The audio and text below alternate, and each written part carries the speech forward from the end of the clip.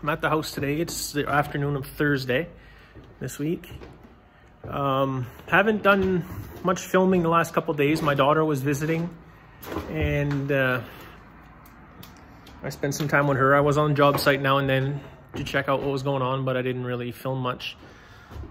Changes since probably the last video are the last of the windows and doors have been framed in there. Bathroom, back door, and window.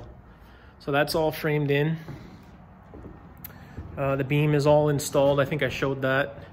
So today basically all they did was clean, vacuum out the where the rafters meet the wall up and top to get some of the last of the insulation out and the dust off the floor and out of the bottom of the walls there, so they could be ready on Monday to spray the sealer. So tomorrow I don't think there's going to be anybody on site at all, and then the weekend, and then Monday they're going to do that. There's no real projects for this weekend planned for me. So me and a couple of the guys are gonna pull out an old shed I got in the back there that's rotted and not good for nothing. Throw that in the dumpster. It's gonna take maybe 10-15 minutes. I'm not worried about that. So I figured since I got a bit of time and the snow's all melted in my backyard, I'll just flip the camera around and we'll go for a walk. Bring you out to the four-wheeler trail and down to the river by the bridge and just get an idea of what's around my house. I haven't even been back there yet this spring. So we're gonna do that and see what it looks like. Let's give a minute and I'll get going and flip the camera. All right, let's try this again. Yesterday I filmed a video showing the back garage here and my walking trail and everything. Ah, great. Well, we're not gonna get in the back garage because somebody locked the padlock, and I do believe I don't have the key for that anymore as it was lost in the fire. So we'll have to do that another time. But I filmed the video, it was like 14 minutes. I showed the backyard, the four-wheeler trail, the lake, the beaver dam and all that. And for whatever reason, I couldn't get the video off my phone. It just, it wouldn't transfer. I couldn't do it with the wireless. I couldn't do it with the cable plugged right into my laptop. So I decided to come out here today and film it again. There was going to be a video uploaded yesterday, but I wanted to include this in it. And the other parts of the video would have made it about a 3-4 minute video. So I didn't think it was worth it to upload just that. So I was going to refilm this today and hope that it uploads. So here's the four-wheeler access to my yard that we're walking down now. And there you can see just ahead the four-wheeler trail. So this is still on my property. And you get up here, my property goes right about to that tree with the snow fence and goes up that way. And this is four-wheeler trail in the summer and skidoo trail in the winter. And this is still all my land here on this side. Going up a couple hundred more feet. And you see here through the trees my house, and we'll just walk down the trail to the other side of my property to the bridge over the river, and we'll give you a view of the water and a little explanation of how the beavers stole some of my land. And then I'll go up and show you the dam and the house and up to the lake, maybe see how long the video's getting, because I think that might have been the issue.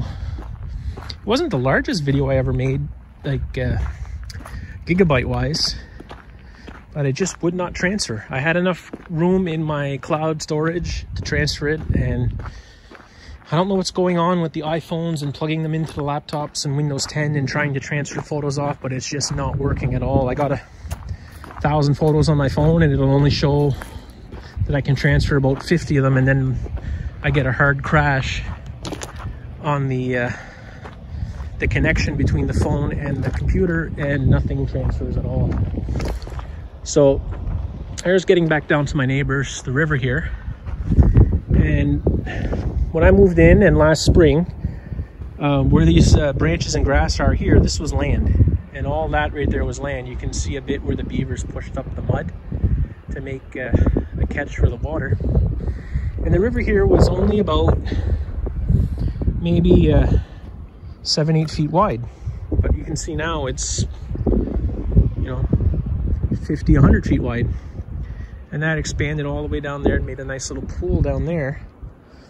And here it is. It's kind of a muddy water, a little dark. And you get on this side, again, this was only 7-8 feet wide until the beavers built that dam there in last September. You can see here on the land and the tree, the branches and that was all land. And over here, the same thing. All these branches here were on land, and that was my property. My property ends at the tree line there, where you're coming off the bridge here. My property ends at the tree line, which, you know, I've now lost 10-15 feet there till the water comes up. So you can't own the water. So the water and my property line on this side states that my property follows the edge of the river. Well, the river is now, you know, 15 feet wider on that side. So I've lost some land. So just did a little cut there to try and keep the video file size down in case that was the issue. And I'm going to continue up, and we're going to go around here. We're going into the cement factory. Excuse the wind. And this has been shut down for quite a few years. But there's still dirt piles here, and people drive their ATVs and their dirt bikes up on them. And sometimes you even get moose tracks and deer tracks going right over the dirt piles here. So everybody comes in here that lives around here. The trail runs right through the property, and I've never heard of anybody having any issues. And I've never heard of anybody getting hurt jumping their ATVs and dirt bikes over some of these piles. So until that happens, nobody will probably ever have an issue. But that's where I trapped the beavers in the fall that were trying to dam the culvert down at the road next to my house. That would have been bad because it would have caused a pile of flooding, and the neighbors' basements would have flooded and been dangerous for the roadway. So here, this is a new dam that they built only last September. This was not here in the spring. You can see the branches there, those were on ground. And the same on the other side. There is some deadfall there. You can see the house there a little bit. I'll zoom in on that in a minute. But I lost, again, about 10 feet of land on that side. Just because of them picking this dam here. And again, this was only 8-10 feet wide all summer, last summer, until the beavers moved in September, and they built that house right there, and their food pile, which is still all there and doesn't look like it's been touched or eaten on. So I do think I got all the beavers that were responsible for that house and this dam here. So, and in the fact that it's still running as it is, has been a couple of days now. It's probably the third time I've come up and looked, and there's been no attempt made to patch it or stop the water overflow. So it makes me think the beavers are no longer down this far, which I'm okay with. If some more come down in the fall, well, we'll trap them again. If not, then maybe this dam will eventually bust a little bit and I'll get some of my land back, or I could make a little hole, I guess.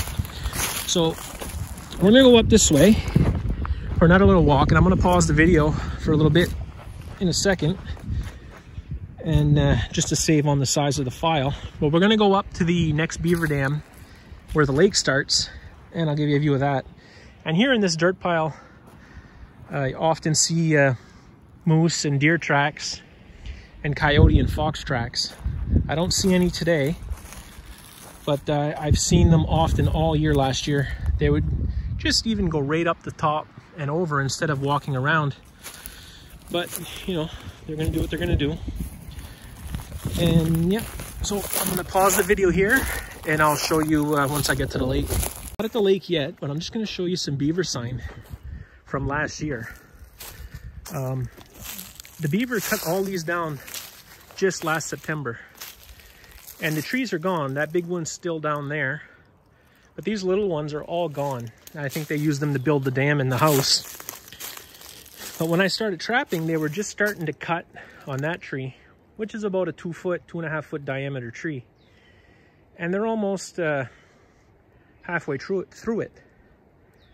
So, I mean, they're biting off more than they can chew, I think. So we're gonna head over here, and I think it was the Skidoo Club trimmed the trail through here. I think they run the skidoos up over the lake on the ice. But this was so overgrown last fall when I was hunting and trapping up here that it was quite a miserable walk to get through it. And someone came through and cut it right open, and now I could drive my four-wheeler right to the lake, or ATV, some people call it. And you can see if someone came through with a brush cutter and snipped this all off, and there's a little bit of a runoff here. I'll get my feet wet. But I could now drive my ATV right to the lake, which would be all right. Nothing wrong with that. Save on the walk. I was told there's fish up here. I've never tried fishing it yet, but maybe this summer. There's the beaver dam. It's quite deep right off the dam, so if there's fish, they should be close to it. We'd only have trout up here. If there's anything, it would just be trout. Yeah, so here we are at the lake. It's pretty good size. It continues up around the point back there, and you can see, I'll zoom in, there's another beaver house right there.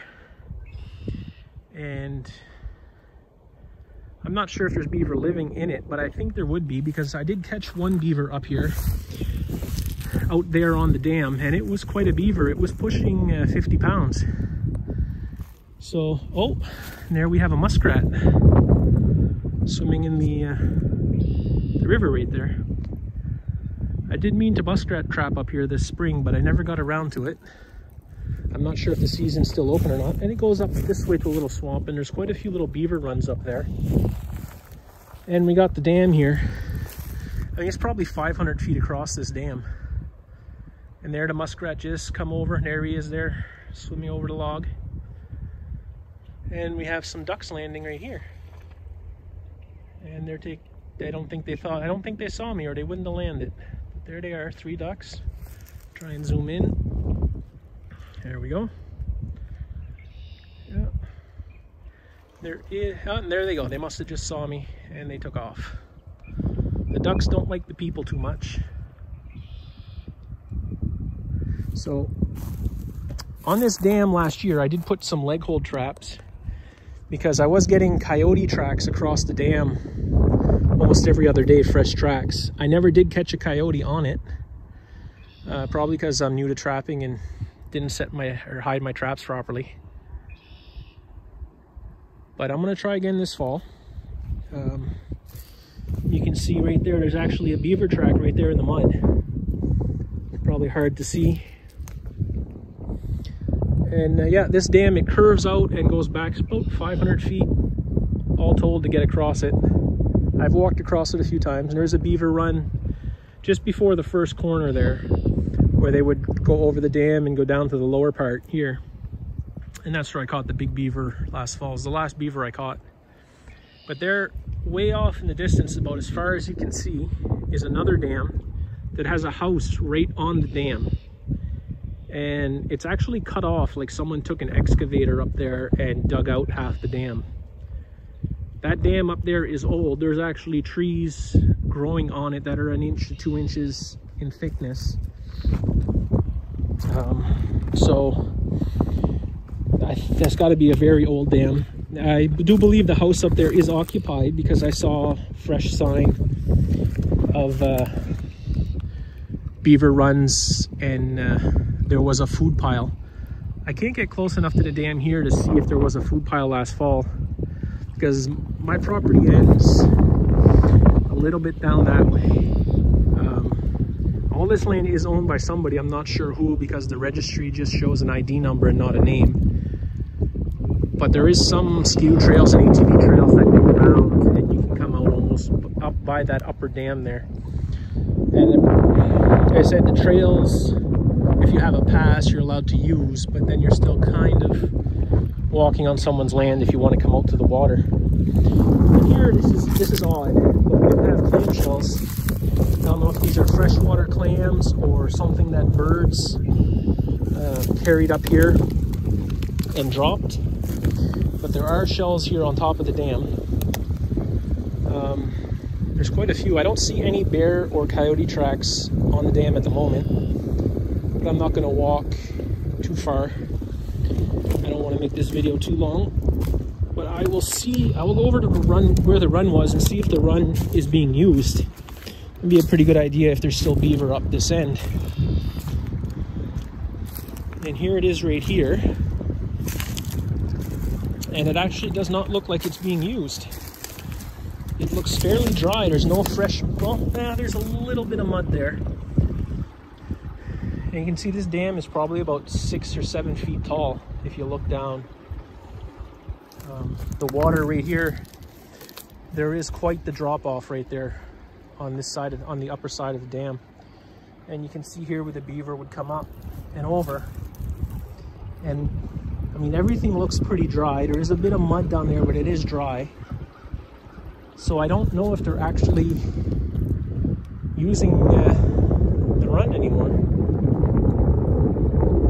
It's possible that the beaver that made their house down by my place moved down from that house, and that house is empty. I don't know. There's 7 or 8 more houses as you go up through the swamp and the next, the second lake that's up there.